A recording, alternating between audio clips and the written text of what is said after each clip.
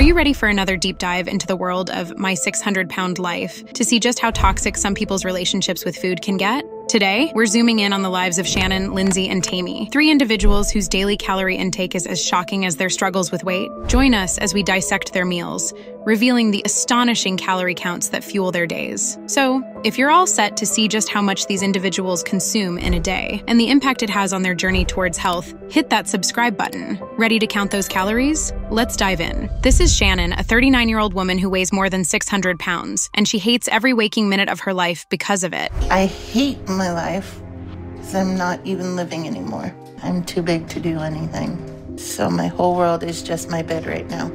I can still get up, but just barely because of how bad it hurts to move all my weight around now. So I stay in this bed all day and it's miserable. Because of how weak her body has become, Shannon needs help doing even the simplest of things, which has led to her staying home most of the time, never going out or meeting new people. So I don't ever go out and do anything. The vast majority of my friends are people that I know online. Aside from my online friends, the only relationships in my life I still have are my dad, some of my neighbors that stop in to see me, and my husband, Simon, but he has to be my caregiver. And the worst part? Shannon knows exactly what the problem is. Her unhealthy obsession with food. Shannon's husband, Simon, is her primary caretaker. In many ways, he's enabling his wife's messed up relationship with food. I stayed in a nursing home for a couple years, but when I was around 29, I met Simon. I started playing games online and was meeting new people that way. And that's how I met Simon. I met Shannon on social media. My first impression, she was a beautiful woman. I think the first thing maybe was a smile. It sounds stupid, but I think it's true. Personality, the way she looked, obviously. And yeah, she's a beautiful woman. After just a few months, he asked me to marry him. And we got married a few months after that. And we've been together ever since. Shannon has a serving that can easily feed 3 people for breakfast. Piles of pancakes with sugar syrup and whipped cream, eggs cooked in butter, English muffins, sausages, and bacon with hot sauce. Food has been the most important thing in my life, and it's always been there for me. And I don't know how to give that up. When I'm eating, I'm happy. It's pleasure. It's happiness for me. I love that it takes the pain away. It takes the loneliness away. You don't want to deal with all the garbage that's going on in your head. You know, I've actually tried to stop eating. When my dad had his gastric bypass 5 years ago, I tried the liquid diet he had to go on to see if I could do it, and I couldn't. Her first meal of the day is easily over 6,000 calories, which is not how anyone should be starting their day, and Shannon knows it. My biggest fear is that I go to bed one night and I just don't wake up. Simon finds me and I'm already gone. That's not it, though. For lunch, Shannon has multiple servings of an unhealthy fast food meal that consists of fried chicken and French fries, adding another 3,000 calories to her day. I do want help to change my life and to get better. So I have to try something, no matter how scary it is. And I've wanted bypass surgery ever since I got over 400 pounds. But part of what scares me about trying to get it is that I love food too much to give up. All in all, Shannon easily consumes up to 9,000 calories every day, considering that most of her diet is just made up of fast food and junk. That's more than twice the calories that she needs to live a healthy life. Lindsey is 39 years old, and her weight has made it hard for her to live a normal life. She knows that every day is another battle. With how bad my body is now, I feel like it's a miracle I still wake up every morning. So the moment I wake up, I say a little prayer. Thank you for making me wake up because I'm just terrified of dying in my sleep. My weight's just gotten to the point where my body feels like it's falling apart and I'm in constant pain. Lindsey is self-aware enough to know how bad her condition really is, but she just can't help it. Why? Because she thinks it's all going to be worth it when she gets to eat. I'm ashamed I let myself get to this point. Sometimes I feel like I have blinders on, like, oh, it's not that bad. When it is really bad. I have seen Paul look at me in disgust for me being obese. So I try to finish showering and getting dressed before he's back from getting me breakfast. And the whole time I'm pushing myself to get dressed, I'm telling myself, if I just finish, I can get my reward for all my hard work.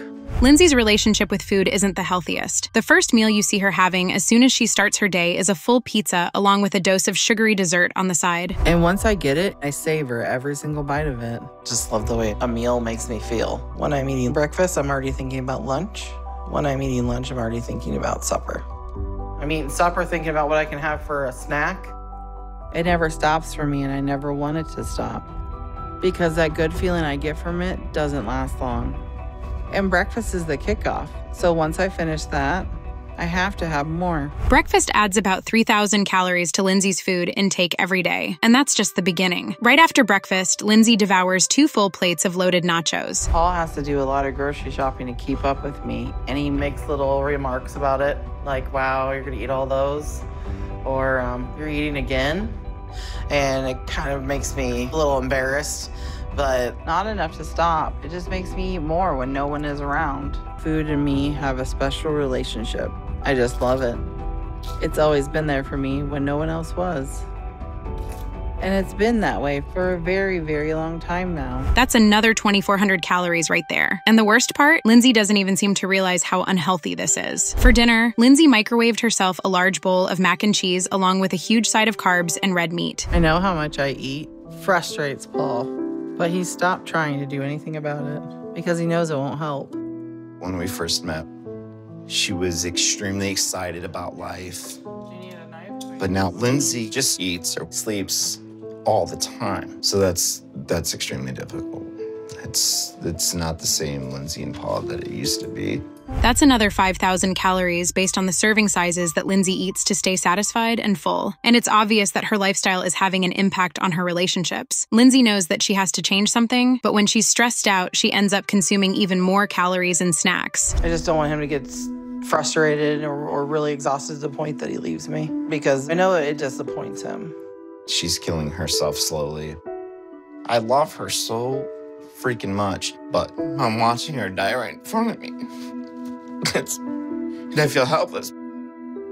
I'm desperate at this point because I know I can't do what I need on my own. I have to get help before it's too late. Here, she's finishing up a meal that's worth 2,000 calories right after she's had an argument with her husband, which just goes to show how much Lindsey relies on food. Even as she's driving to the doctor, Lindsey needs her fix of unhealthy fast food. I'm going to need all the help I can get to make it to Houston and push through the pain. So I think fast food is just going to have to be a necessary evil on this trip. All right, ready to roll? Yep, rock and roll. Alrighty. Food has always helped me get through whatever I need. And with most of the trip still ahead of us, and what I'm already feeling in my body, I know I'm gonna need it to get me to Houston. I just hope the pain doesn't get much worse too quickly. The pizza she eats along with the soda adds another 2,000 calories to her plate, and that's the last thing she needs to be doing right before her appointment. While Lindsey and her husband spend the night at a motel, she continues to eat fast food that's worth 3,000 calories because she just can't seem to help herself. All right, I'm back. How you feeling? Oh, I moved over to this chair so I can have like some support, but my back is giving me some problems. Let me see this. Holy buckets. Oh, wow. It's huge. Ooh.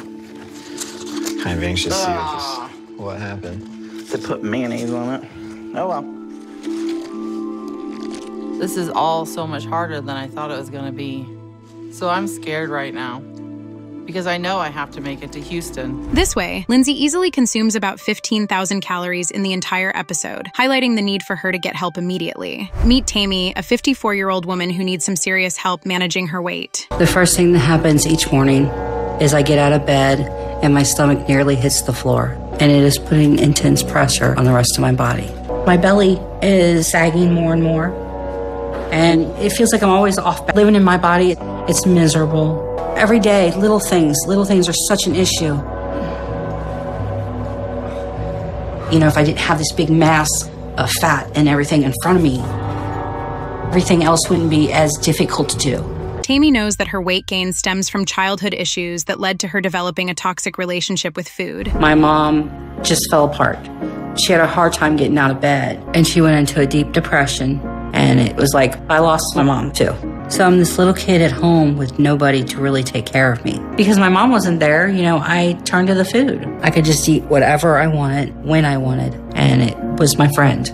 It was my parent, my loved one. But the thing is, even as an adult, she continues to let that relationship affect her life. And now I don't know what I weigh, but I'm afraid I'm close to 600 pounds. My weight has made it nearly impossible for me to be self-reliant. The only thing that I sit and I can really do for myself, and it's not without help, is to sit down and cook a meal. Hey, Zachary? Yes? Can you come here? So I need a few things out of the fridge. Okay. Grab me the hamburger and the cheese out of the fridge.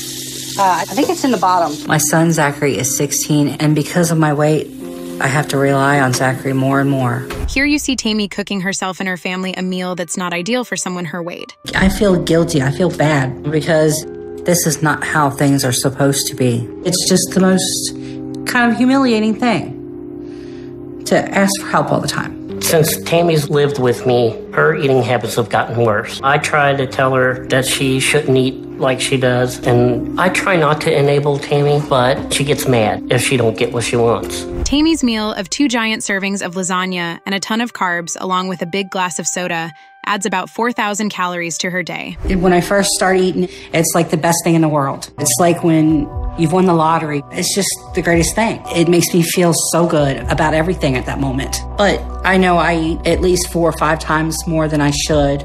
And now I see Zachary falling in my footsteps, gaining weight and picking up the same bad eating habits that I have. But she doesn't seem to be doing anything about the consequences of her actions. After meeting with the doctor, there's been an immediate shift in Tammy's life. She's making an active effort to eat healthier meals, but her family isn't making it any easier. It's been a couple of weeks since I saw a doctor now, and it's been tough. My whole life, I've eaten whatever I wanted, whenever I wanted, but I can't do that anymore. And it's been especially hard because I'm not getting the support I thought I would. My family is not changing their diet for me. It used to be where we pretty much ate the same thing at night for dinner, but now I'm having to make meals for them and a completely different one for me. Tammy has reduced her portion sizes to just about 500 calories per meal, making sure she's eating a lot of healthy veggies to stay full without the need to eat meals fit for 2. And that wraps up today's episode. We've taken a close look at 3 struggling individuals and their daily eating habits, uncovering the astonishing number of calories that have become a part of their everyday lives. It's been a journey full of eye-opening moments and hard truths about the battle with food addiction and weight. Don't forget to hit that like button, share this video with your friends, and subscribe to Plot Twist for more compelling content. Your engagement is what keeps these stories coming. Stay tuned for more adventures, where we explore the real-life challenges and triumphs of extraordinary people. See you next time on Plot Twist.